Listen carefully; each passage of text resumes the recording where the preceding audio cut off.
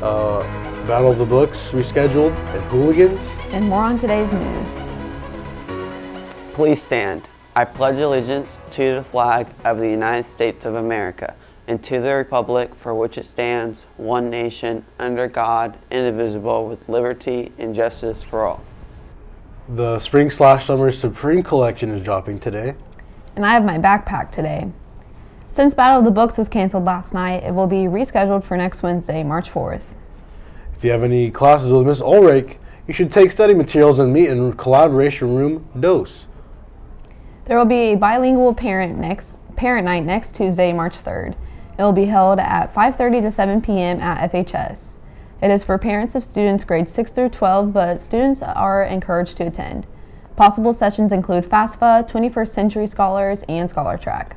Congratulations to Adric Mounts, Olivia Ramos, Anna Beardsley, Michelle Garza, Carmina Arizmendi, and Cassandra Lopez Carrillo on earning gold at ISMA District Solo and Ensemble.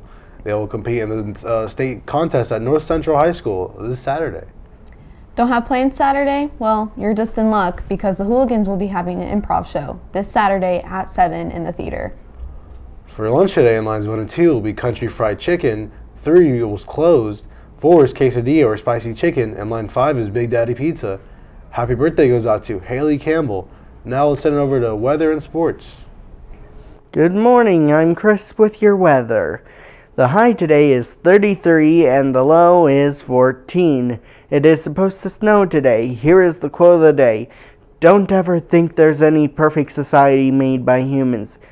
If you think that way, you'll overlook the enemy. Don't be fooled by appearances. That is all for weather. Now to Lathan with sports. Thanks, Chris. And what's crack-a-lackin', fellas? The CEO of Cringe? Maybe, but we gotta keep it PG on here. Anyways, in sports news, there isn't much, but there are sign-ups in the main office for the fan bus to the boys basketball section in Greencastle. At least 30 students need to sign up in order to have the bus. Cost for tickets in the fan bus is $10, and you must bring back a completed permission slip and the $10 in order to sign up. The deadline for sign-ups is Monday, March 2nd. The bus will leave FHS at 4:30 on Tuesday, March 3rd for the basketball game at Greencastle. You will receive your ticket when you board the bus that day. Please help us bring a huge student section to the boys basketball section at Greencastle. That's it for sports. Now we'll head back to your host. Everyone is invited to the annual fish fry at the St. Mary's Catholic Church. It will be held every Friday during Lent from February 28th to April 10th, 4:30 to 7 p.m. Carryouts are available, being only $10 and $5 for kids 12 and under. There will be a variety of foods from fish, baked potatoes, desserts, and more.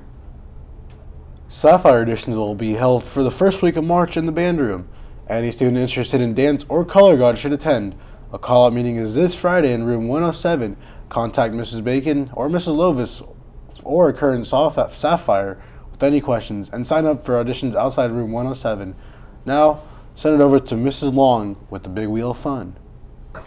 Hey hot dogs, time for more Big Wheel of Fun, and you should know that we have enough prizes for 2 extra weeks, so the fun continues. Here we go.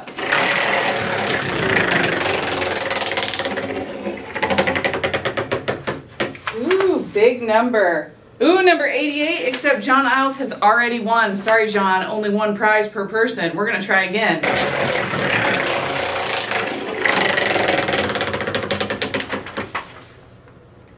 Number 11. Oh, wow, what a killer. Except Amanda Graham Bishop, you have also already won. You're number 8. I tell you, here we go again. Too many prizes.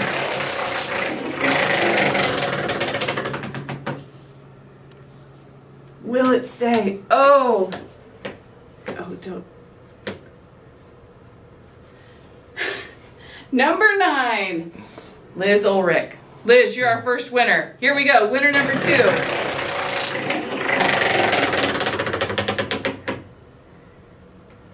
I'm stopping it. Number 10, Justin Moonier, you win.